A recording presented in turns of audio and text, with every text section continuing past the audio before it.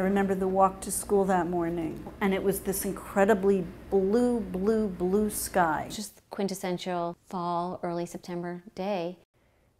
It was like a normal day at first. We have this really nice kind of gathering area outside our school where the students would line up, and I would ring a bell, old-fashioned school bell, to just mark the beginning of school. And we stood there, and the kids duly filed into the building, and as they just were, almost the door closed behind them, I looked up and there was a silver plane that was sort of framed in the blue sky of the building. And I thought, how beautiful. And you know how the parents all chat in the yard, and Vin and I were chatting, and there was a little kid in the yard, and it must have been, I don't know, kindergarten or something. But when the plane went over, and this sticks out in my mind because it's just so, I mean, the kid was just learning how to read. And he goes, "Look, Mommy, it says American Airlines." We happened to be just coming up in the hallway and hanging our backpacks up right against the window, and the window faced the World Trade Center. So I actually did see the first plane hit the first building, and that's an image that is pretty much forever ingrained. We were here.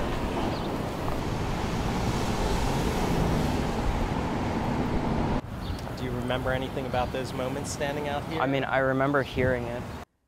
I heard the loudest noise I've ever heard in my life.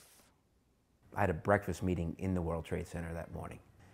I physically saw, like when you grab a blanket and you put like air into it and it creates that wave. I physically saw a wave come down the North Tower. I ran down the stairs to J Street, and I looked up and saw just this fiery hole in the World Trade Center.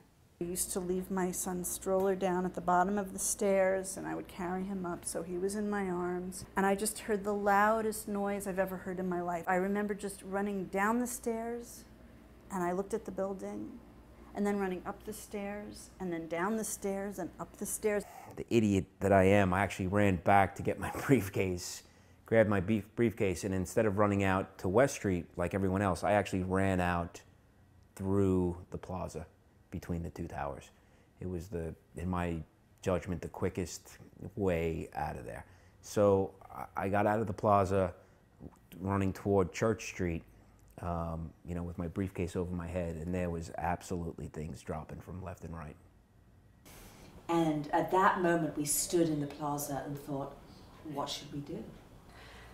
I brought the kids upstairs, and we started our day. The kids were like, we kept talking about things that kids talk about. We were talking about SpongeBob and stuff. I remember being in the classroom beforehand, and we were just, it was just a normal day. And I started walking east on, I think, Barclay toward Broadway, and I stopped mid-block and was just looking. And, you know, then, and then,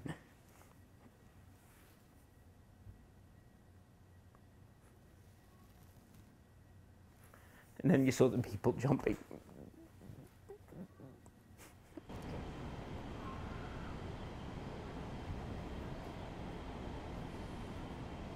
I was the one that was going around to the classrooms, you know, telling teachers, whispering in their ear. I couldn't even believe the words that were coming out of my mouth. So I took my daughter Janice upstairs to Peter's class, the kindergarten class, because I thought, you know, God forbid if something's gonna happen, if she's playing or doing something, she'll never know. I think there was just a general sense of, what do we do? Do we stay? Do we go? And I can't remember exactly what the school was saying to us, but we were pretty much staying in the lobby. I think at that point it was sort of like, don't leave. We were encouraging people to stay because I just thought, where are you going to go?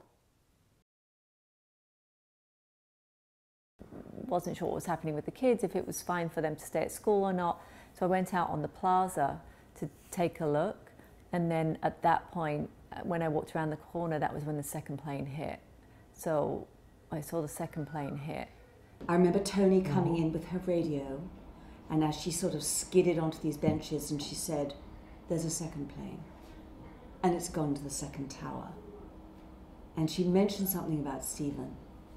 It was crystal clear, to me anyway, that when the second plane went in, that this was war. So I remember plotting my course on the way to school. So when I got to school, debris, I was covered, littered with material.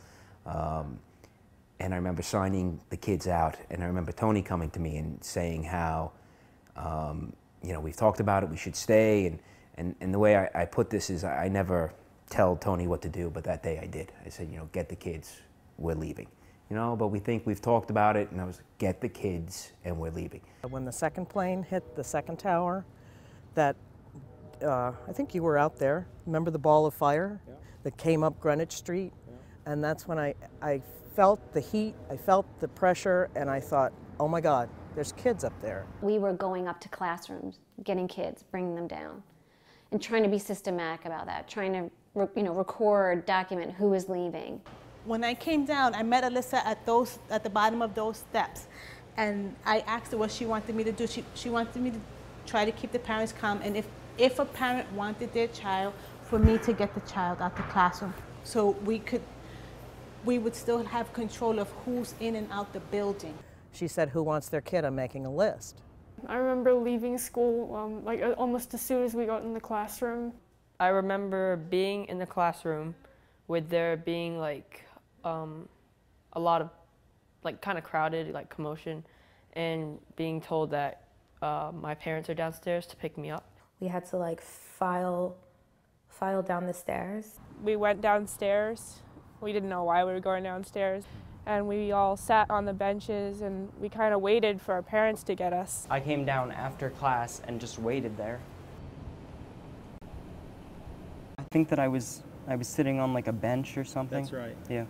I remember my mom coming into at the front staircase of the school, like scared and like out of breath, and that's when I actually noticed that something was wrong. I distinctly remember not wanting to leave the school, and my dad had me like pulling on this arm while I was holding onto the door of the school with this arm, saying that I didn't want to leave. We walked down the stairs, and in fact, I said to Ella, when we walked down the stairs, I do not want you to look to the right. Don't look. I was telling them, you know, look to the left. As soon as you come out, look left. Go left. Go left. Don't look. Don't look. Don't look. And of course, Ella and Lily are turning around and looking. I remember looking back up at the building and there were pieces falling off, and it was kind of, it wasn't exactly exciting, but like when you're 6 years old, you don't really understand what's going on, so it doesn't feel exactly scary. You could see all the paper in the air from the buildings, and there was a lot of people were like running around wearing the, you know, the masks. Like gray smoke, debris was everywhere, and people were saying that you had to like cover your mouth. I remember being over my dad's shoulder and like looking back and seeing like these two burning buildings and just thinking, oh my goodness, what's going on? It was as if we walked through a kind of stone forest. People were rooted to the spot. I remember starting to walk up Greenwich, and then the tower was going. And I just saw like the top just starting to like crumble and fall. And then we started running.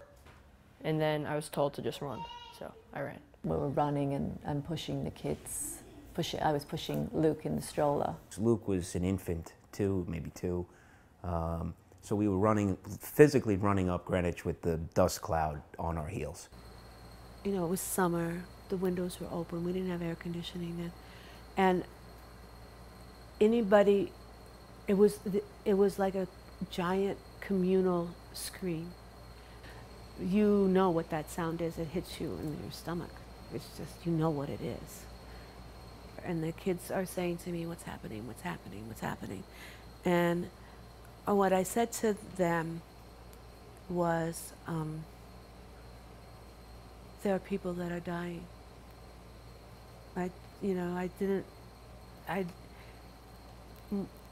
That was the truth, that there were people that were dying. I said, but you were all going to be okay. All I was thinking about was picking him up. So as I turned back towards the school, the police had already barricaded each block. and it was a policewoman, and I told her my son is in school in Tribeca Learning Center. I need to go pick him up. She said, "I'm sorry, ma'am, we're not letting anybody through." Between that time and the time that we left the building, basically all of my kids were picked up by their parents except 2. I used the phone, and I called his school, and the bomb squad had picked up, and they said, "Bomb squad, you know. Hello, bomb squad." Yeah. I didn't want to leave, and of course I had to follow orders. And I remember around 10:30, we got a call from the district that said we were going to relocate to PS3. We had to evacuate to PS3. Right. So we all come down through these steps.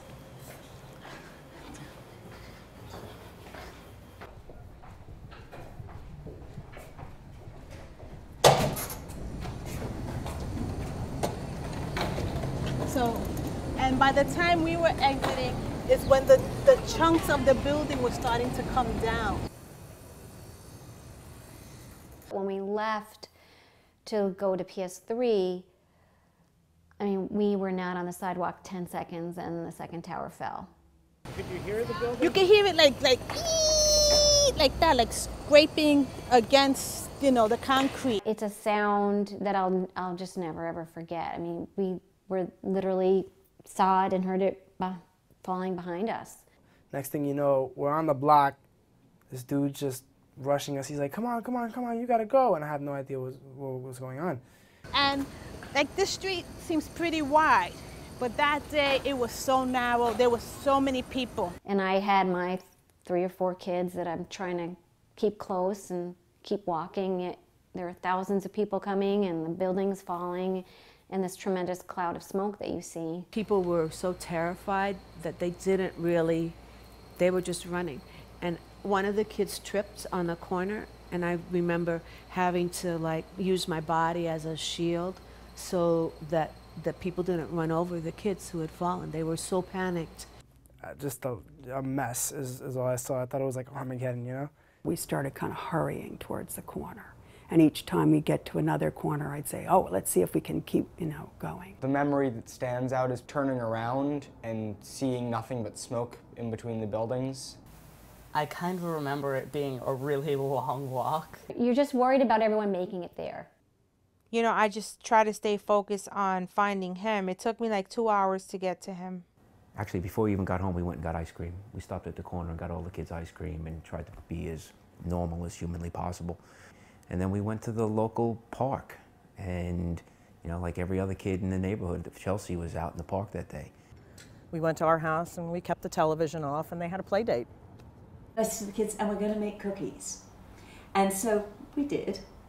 But Ella just confided in me. She said, oh, Mom, I immediately went and looked through the curtains. We looked out the window and I just remember this layer of dust on top of it. It was like that thick.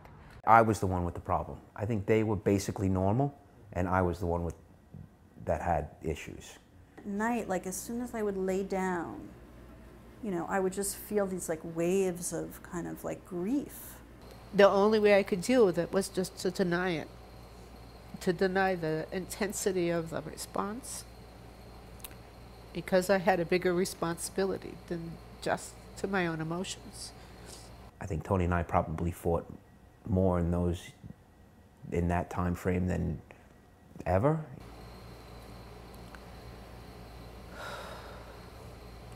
It took me 6 months before I could even look downtown. I asked my mom, who did this? Why is this happening? Who got hurt? And even after it, I was just like, is everyone okay?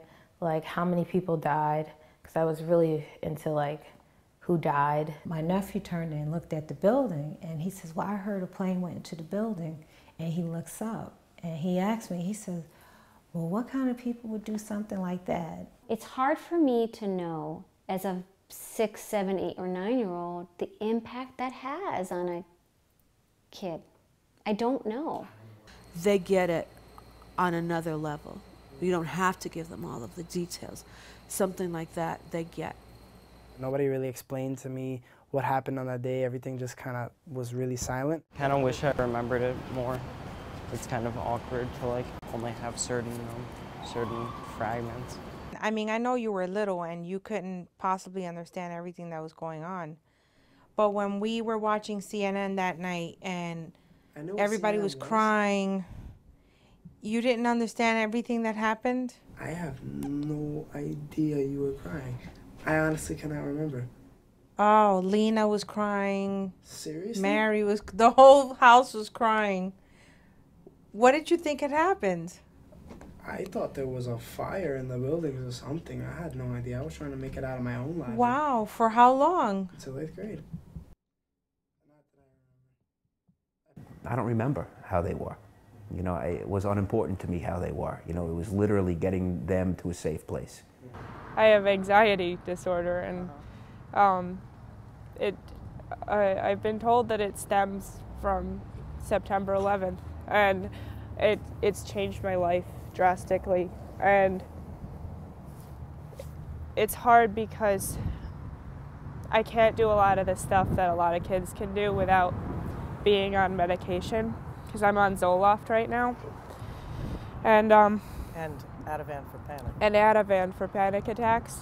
And I can't go to school and have a normal school day without being on a medication, and it's tough.